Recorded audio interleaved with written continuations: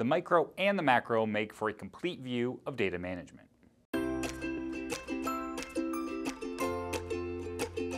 More and more organizations are recognizing the business value of data, which raises the question of how managing data influences data analytics, business decision-making, and profits.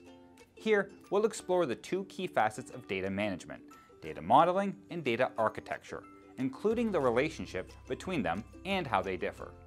To learn more about the data modeling process and data modeling techniques, click the link above or in the description below. Generally speaking, data modeling takes a micro view of data, while data architecture takes a macro view, but they go hand in hand with each other, and here are the basics. Data modeling is the process of creating a visual representation of data entities. A data model can be thought of as a diagram, showing the attributes of data elements and how different elements relate to each other. Data architecture documents an organization's data assets, maps how data flows through its systems, and provides a blueprint for managing data.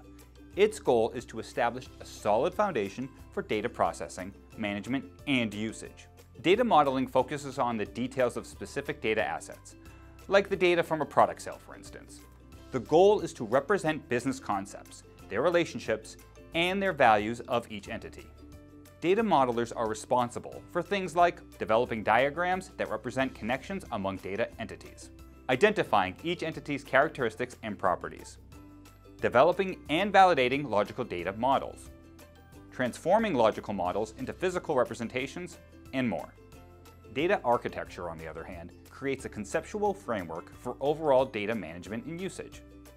A data architecture includes data models, data flow diagrams, a high-level infrastructure design, and other documents. Data architects are responsible for outlining data management's governing standards and principles, documenting how data flows from its origination and acquisition points, outlining data integration techniques and processes, scoping the types of data management frameworks to be used, and more.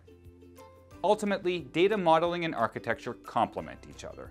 Well-defined data models inform data architecture design and technology selection, while an established data architecture simplifies the data modeler's job. What do you think? How else do data modeling and data architecture complement each other? Share your thoughts in the comments below, and please hit that like button.